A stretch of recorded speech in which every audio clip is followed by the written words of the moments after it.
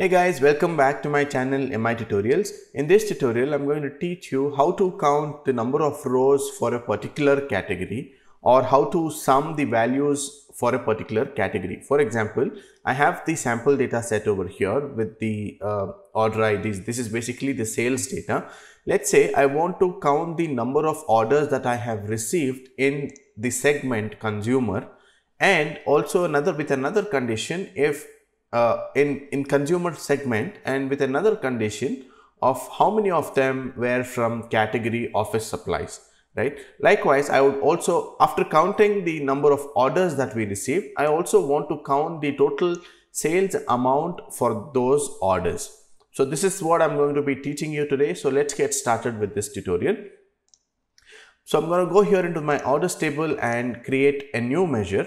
So I'm going to call this measure as number of orders, and let me also mention the segment and category over here. The segment is going to be consumer and the category is going to be furniture. Okay, let's do this for now, and then I'm going to begin with calculate function. And first let us we're finding the number of orders. So we'll use the count function over here and count the number of order IDs. Okay, I'm counting the number of order IDs, comma, and then now this is where we need to enter our filter criteria. So I'm going to type in filter, and now it's asking us to enter the table name, which is orders here in my case, comma. The filter expression is going to be the column name of where we want to apply the filters. For example, my column name is segment, and then my segment needs to be what? Consumer. Consumer is my segment. Okay, consumer, comma. Okay, let's first find out for consumer, and then I'm going to close the bracket over here, then close the bracket again to close the entire statement, the calculate statement, and then press enter. So once this is created, let us quickly bring this into a card value over here.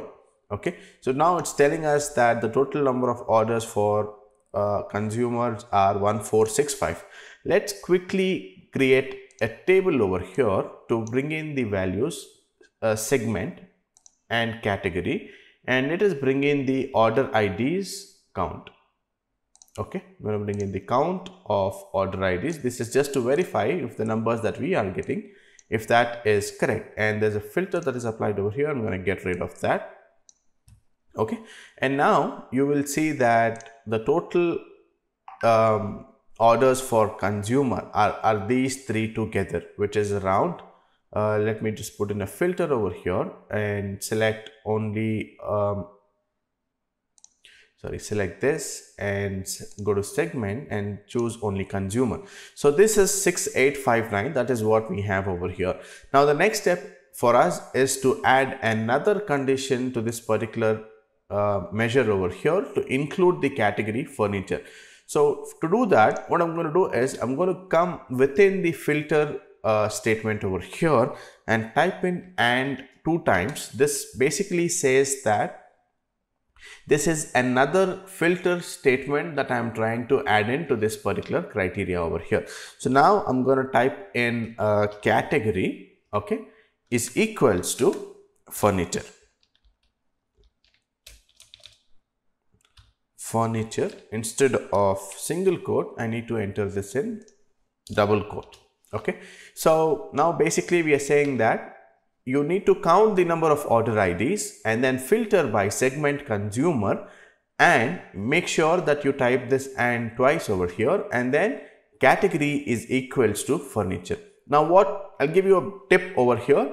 What in case that if you wanted to use an OR statement, you can simply use value over here. So like this is just above the enter button on your Windows keyboard, and then you can press enter. This will give you an OR condition. Okay, if it is either consumer or furniture, but if you want this to be AND, then you need to do this, and you need to enter double and then press enter. You will see the number of orders for furniture and consumer category is 1465, exactly what we have over here. Okay, Now let us copy the entire formula over here, or the measure over here, and then create a new one and call this measure as instead of number of orders, we're going to call this as sales consumer furniture, and then instead of count here I'm going to type in sum, because that's what we want to sum, and not the orders ID but the sales amount itself. Okay, and then I'm going to press enter over here. Let's bring this into a new card over here and change this to card. Okay, and now let's also add in the sales value to this particular table. So as you can see here, the sales amount for consumer furniture is 501k, which is exactly what you have over here, right? So this is how you can count and sum the rows and the columns based on the criteria. You can enter this one criteria or multiple criteria. That's it guys in this particular tutorial. I hope you found this video helpful. You've learned something new today. Please consider subscribing to my channel for more such tutorials.